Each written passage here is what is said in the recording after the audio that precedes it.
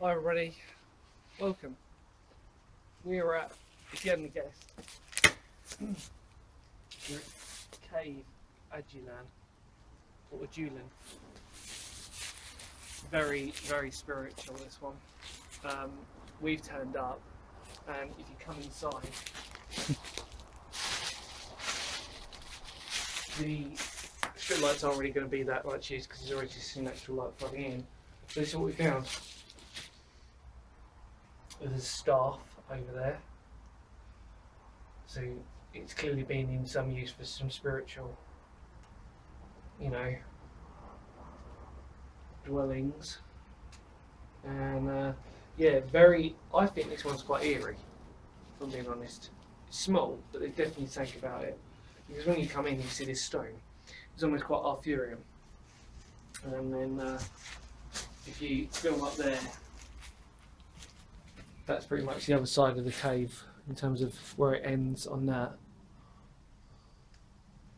And if you look up, it's huge up there.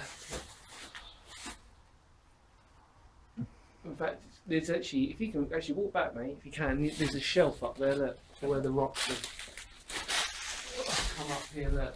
Yeah, got it. Yeah, incredible, isn't it? Just slabs and slabs of rock. And then looking out, look at this. There's not much about this that's mentioned. In fact, barely anything really. We know again that there was flints. We know that again early man was using this. Neolithic, Mesolithic. The caves are kind of in a sort of disrepute because there's not really much history. You sort of have to go by the sort of principle that, whilst here, what there is that you kind of have to use your imagination a little bit.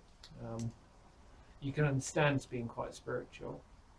It's definitely got an acoustic resonance to this cave as well.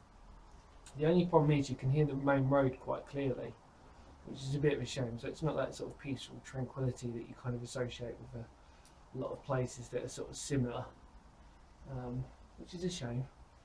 But you can see how perfect the arch is, almost to a triangle, perfect triangle on the way out.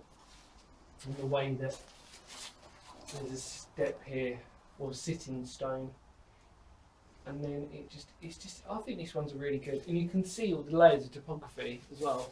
It's incredible. Oh, come down, mate. Yeah. Look, just all those different parts.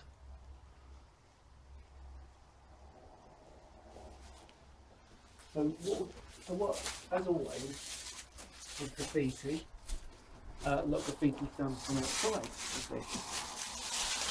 And a lot of incredible things as well. So you've got this. You can see all the tool markings.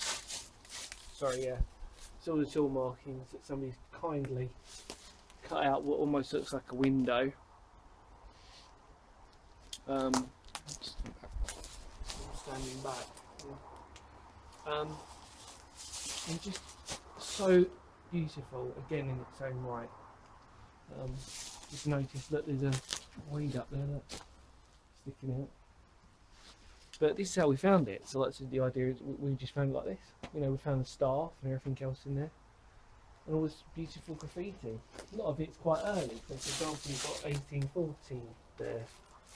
1760. 1760. So you can imagine, like, if sort of, people coming here, checking this place out, early tourists, and just sort of coming here for a day out and having a look at this. And what's nice about it is that they've kindly, filled it in for you, so you sort of know, oh yeah, this one's the cave. This is pretty much our final thing today.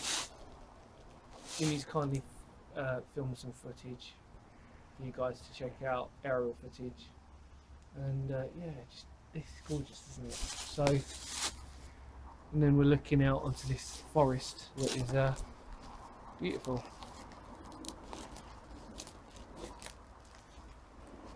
So thank you as always for joining us, me and Jimmy especially. I'm sure the camera work's going to come out top notch.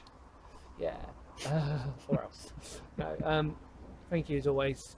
Take care, everybody. See you soon. Bye.